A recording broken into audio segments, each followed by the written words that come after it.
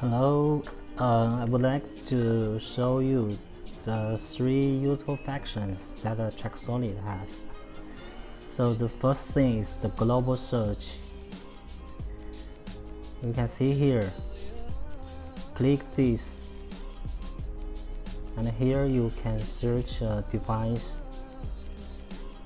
or an account. It is a global search. You can search any device that under your account or your sub accounts.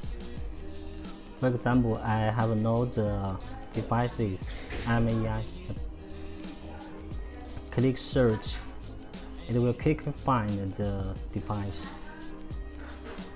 Also, you can search any account. For example, daniel test search. It will quickly show the accounts. And the second is the model name alias. Because our model, every model, it has a model name. For example, the GT067 or WeCheck2 or GT08.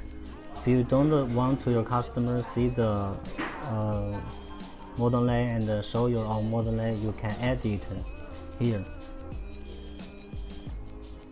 Model name alias. For example, if you need to show WeCheck2 as your own model name, for example, your own model name is let's track. Then you click save. All your sub accounts will see the WeCheck2 model shown as let's track. And the third thing is the virtual account. They use same account, but some of them they have more functions. Some of them they have more authorizations, and some don't. You can use the virtual account, and you can set the permissions.